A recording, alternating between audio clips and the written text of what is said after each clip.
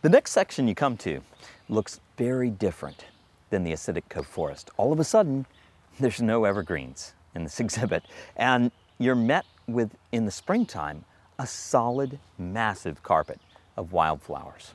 This is probably my favorite section of the trail in the spring, simply because there are just so many hundreds of species of plants that green up and color up the area.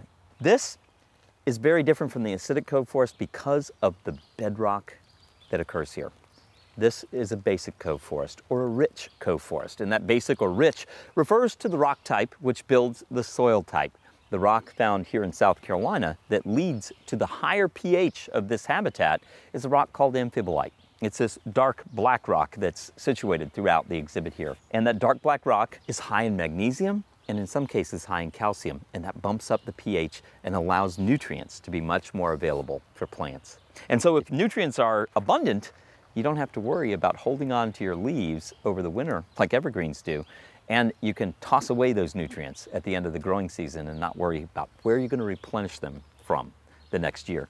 So the carpet of wildflowers you see before you is pretty typical of the rich Cove forest.